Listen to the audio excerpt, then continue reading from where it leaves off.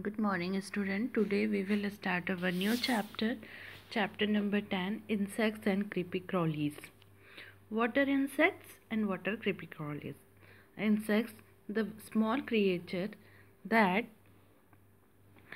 have 6 legs and wings to fly are called insects.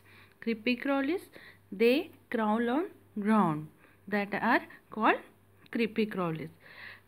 Creepy crawlies means we feel fear or frightened to saw that is called creepy crawlies. जिसको हम देख कर जिससे हमें डर लगने लगे, that is called creepy crawl.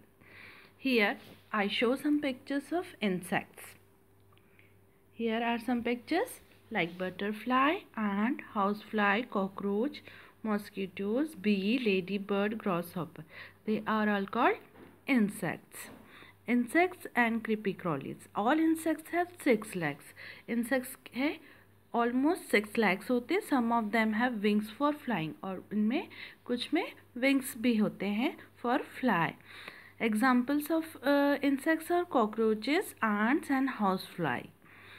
Some creatures which crawl on the ground. Some have no legs. They crawl on the ground, that is called creepy crawling, like spider or worms.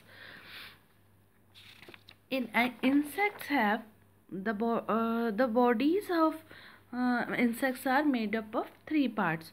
Most of the insects have body. They had 3 parts like head, thorax and abdomen. Head, it bears the main sense organ. In head insects have main sense organs. Insects के main sense organ उनके head पे होते हैं, like eyes, antenna. They look from eyes, they feel from antenna, and the parts of mouth of an insect. और mouth का part होता है. Thorax, it is the middle portion. ये जो होता है इंसेक्ट्स का मिडल पोर्शन होता है और इस पर लेग्स और विंग्स होते हैं. And the last one is abdomen. It is the stomach of insects. और ये जो होता है एब्डोमेन जो होता है इंसेक्ट्स का स्टमक होता है, और it is divided into segment, और ये सेगमेंट्स में डिवाइडेड होता है. Here are some examples of insects. Like first is cockroach. They live in a dark place. Cockroaches live in dark places. They hide themselves during the day and they hide. They are active in night.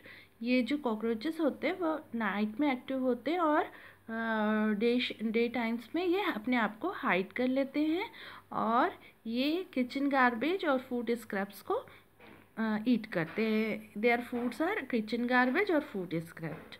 ant are called social insects. Ants are called social insects because they live in group. ants जो होती है उनको social insects बोलते हैं because ये group में रहते हैं. Black ant live in well organise nest. और जो ब्लैक एंट्स होती है वो बहुत ही अच्छे ऑर्गेनाइज नेस्ट पे रहती है. They also eat the small particle of left over of food. और ये भी फूड जो लेफ्ट ओवर फूड होते हैं उन्हें ही खाते हैं. House flies, they are the most common insect. It is a common insect and they lives on dirty places. ये dirty place like garbage area, dumps, इन जगह open drains में ही रहती हैं. and they carries many diseases. house flies जो होती हैं वो बहुत सारी diseases को लेकर आ सकती है and make us ill, और हमें ill करती है. they spread disease like typhoid, cholera and dysentery. और ये बहुत सारे डिसीज़ को स्प्रेड करती है लाइक टाइफॉइड, कॉलेरा और dysentery. Mosquito, they are very dangerous insects as they spread harmful disease like malaria and dengue. Mosquitoes are also a dangerous insect because they spread malaria और dengue. इनसे ही malaria और dengue होते हैं. दे breed इन stagnant water. ये जो रुका हुआ पानी होता है ना वहाँ पे ये ब्रीड करते हैं. Breed means they reproduce.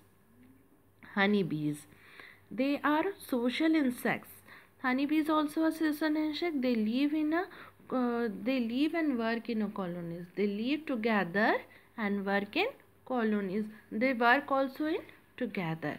They gives us honey. Honey bees जो होते हैं ये हमें honey देते हैं.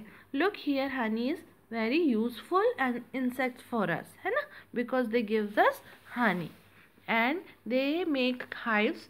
ये अपने लिए हाइव्स बनाते हैं और उस पर नेक्टर्स, फ्लावर्स के नेक्टर होते हैं, उन्हें कलेक्ट करते हैं. After that they make it a Honey. Next is spider. They make webs to catch their prey. Prey means their food or their their food. तो स्पाइडर जो होता है दे मेक वेब्स, वो जाले बनाते हैं अपने लिए. To catch the another their food, वो अपने खाने को कैच करने के लिए जाले बनाते हैं. Spider make it's web on walls of house. Spider अपने जाले कहाँ बनाते हैं? वॉल्स पे बनाते हैं, ट्रीज पे बनाते हैं. Worms. They live in soul. Look here, here is worm. Earthworm is the best example of worm and it is very useful for farmer. ये हमारे earthworm जो होता है ये leaves में रहता है और ये earthworm जो होता है worms का सबसे best example है और ये farmer के लिए बहुत useful होता है because they make the soil fertile. ये क्या करते हैं? हमारी जो soil होती है उसको फर्टिल करते हैं. So it is called a farmers best friend और इसलिए से हम क्या बोलते हैं? फार्मर का बेस्ट फ्रेंड बोलते हैं. Next is some harmful insects. Some insects are harmful for us. कुछ इंसेक्ट्स जो होते हैं वो हमारे लिए क्या होते हैं? हार्मफुल होते हैं. Why they are harmful? Like us bees and mosquito can bite us and make us sick. देखो मस्कीटोज़ होते हैं, बीज होते हैं, ये जब हमें बाइट करते हैं तो हम उससे बीमार हो सकते हैं. May be like where